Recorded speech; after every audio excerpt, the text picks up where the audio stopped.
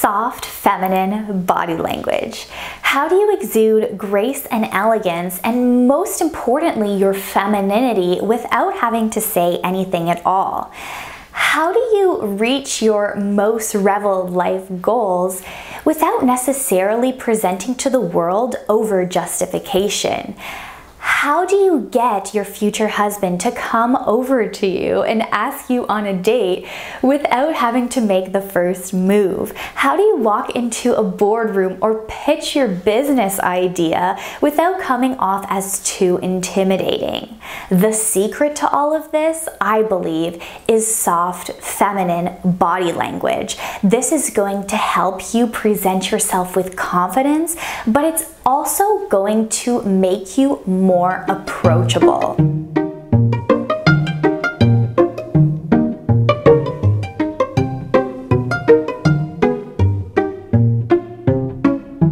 Welcome to the channel, lovely feminine women.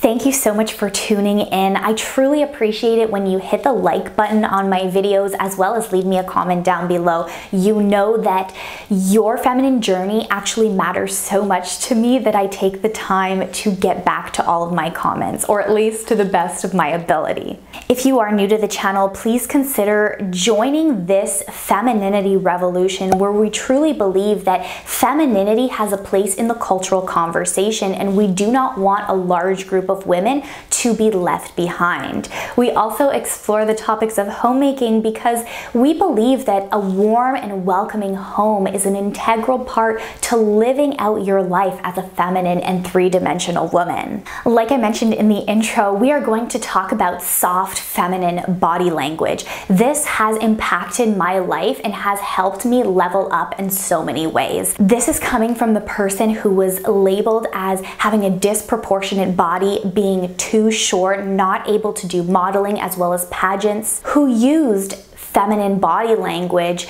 to achieve those goals and put the naysayers a little bit to shame. Feminine body language also helped me foster deep and meaningful connections, and it helped me get noticed by my husband. Your life goals and beliefs might be completely different, and I 100% support you. Whatever it is you want to achieve in your life, I think that femininity is an authentic way to get there, and I think that a big part of that puzzle is understanding how you can use soft body language to exude that femininity. If you haven't watched the other videos in my feminine mannerisms series, I'm going to link that playlist down below because a lot of the things that I talk about today I explore more in depth in those videos. This is kind of a video that is going to serve as a conglomerate of various points that I mentioned in the past. So without further ado, let me get into my first pillar to soft feminine body language, which includes incorporating more cyclical motions.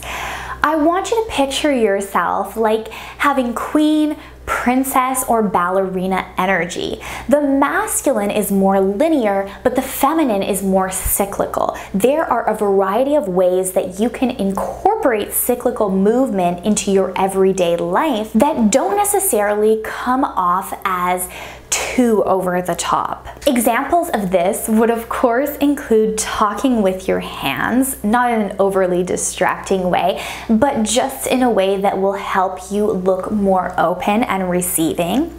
A few other examples would be watching the way that you pivot and how you turn. Are you softly pivoting, or are you briskly going in a back and forth manner when you're changing direction in terms of your walking? In my How to Walk Femininely video, I showed you the example of a semicircle, which is also going to benefit you because you're not going to be flashing unwanted body parts when you walk this way. Next up, I encourage you to slow down. This is so important in North American culture because we live life at a fast pace. We always want to find the next gimmick, the shortcut to getting whatever we want, but a lot of times these tactics don't actually shave off a lot of time.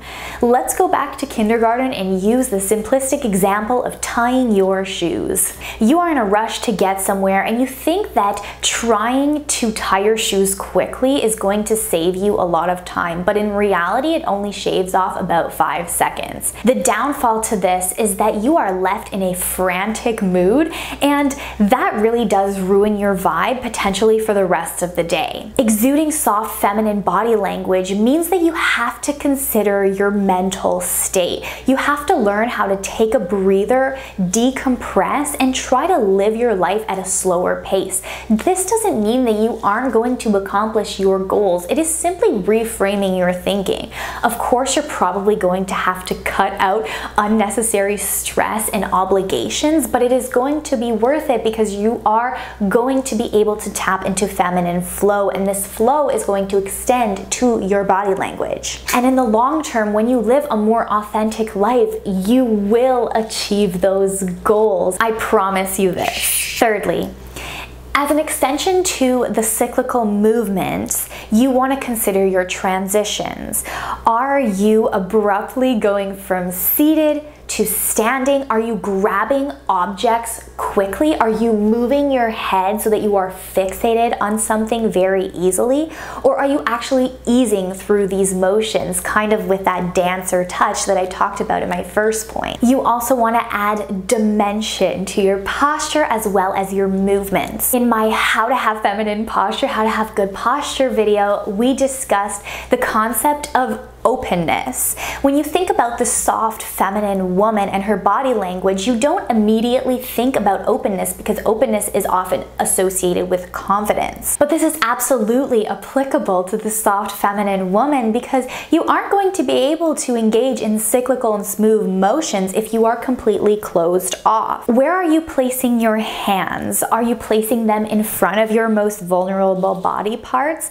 Are you slouching in your hips and in your posture? Being a feminine woman does mean that you do have a degree of vulnerability. So showing the more vulnerable parts of your body, for example, your neck, through your open posture is going to exude softness through grace. You're also going to add height by doing this, and of course, height is going to help you stand out. My fifth tip includes considering your face. Are you carrying unwanted stress on your face? I have been engaging in the, I don't know if I pronounce it correctly, the gua sha? Please correct me in the comment section. I should have looked this up before. But you can also practice identifying the pressure points on your face and doing face massage to help relieve tension. This one is going to carry a little bit more effort because you're going to want to be thinking about how your mouth is moving and if you are smiling with your eyes. I talked about in my feminine facial expressions video that you're going to want to make sure that your lips are a little bit turned up in a slight smile to avoid resting angry face. This means that you are going to have strong cheek muscles to be able to support the rest of your face. You can build these through facial exercises or simply the practice of smiling. A warm and genuine smile is going to exude softness. In terms of your eyes, if you have a hard time with smizing, I want you to consider another point. That is not being too fixated on whatever it is you are looking at, because that can communicate intimidation.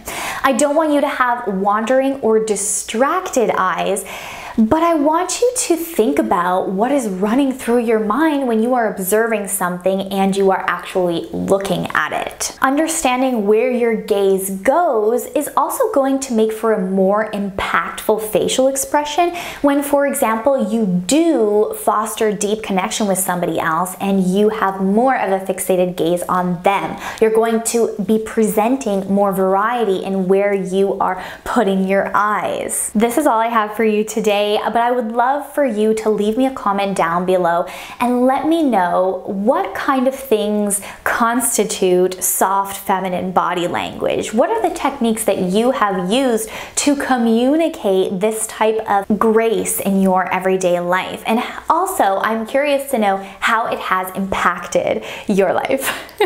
I'm saying life a lot. I will see you next time, lovely feminine women. Please remember to like this video if you enjoyed it, and I will see you next time. Bye-bye.